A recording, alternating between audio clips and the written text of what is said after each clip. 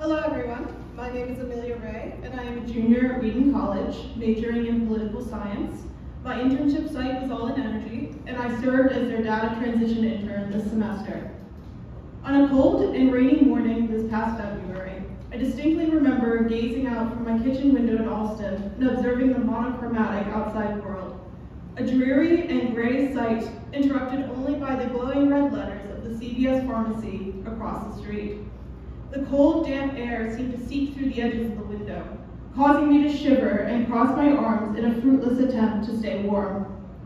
At that moment, I was hit with an overwhelming sense of loneliness and desolation, and I thought to myself, why on earth did I decide to do this?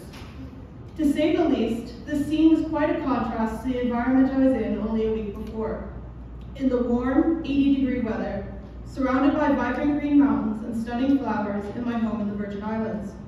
While the contrast between Massachusetts and the VI in the depths of winter has always been difficult for me to reconcile, the shock to the system I felt upon arrival in Boston was something I had never experienced before.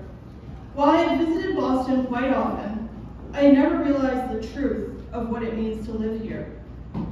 I felt completely untethered at first as I tried to navigate the T and make a life for myself completely alone.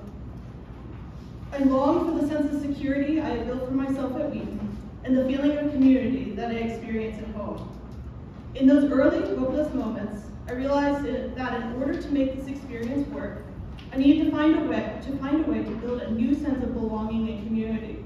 But I also knew it was going to take a lot of hard work and exploration for my efforts to be successful. And so, in the moments I had off from my internship or from classes, I began to explore. I set out to do everything that I had envisioned doing before I came to Boston.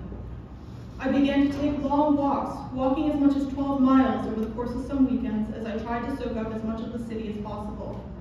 I went to the North End, I went to Seaport, I explored Boston Common and Harvard Square. And as I went on these adventures, I began to feel myself relax and feel more sure of myself in the city.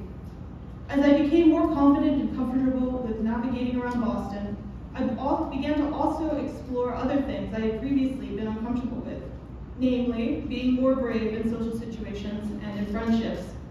I have always had a hard time making friends due to considerable shyness, and that struggle followed me to Wheaton. I vowed to myself that I needed to be more proactive in seeking out friendships this time around, and with this in mind, I began to say yes to any invitation I received.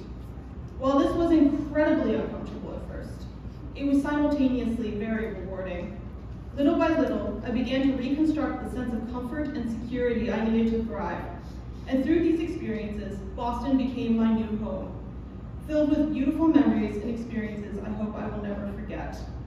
I'm beyond grateful that I allowed myself the chance to enjoy my time here in Boston, and I know all the lessons I've learned here on how to move through the world and how to make life worth living in the face of ambiguity will continue to influence me for the rest of my life. Thank you.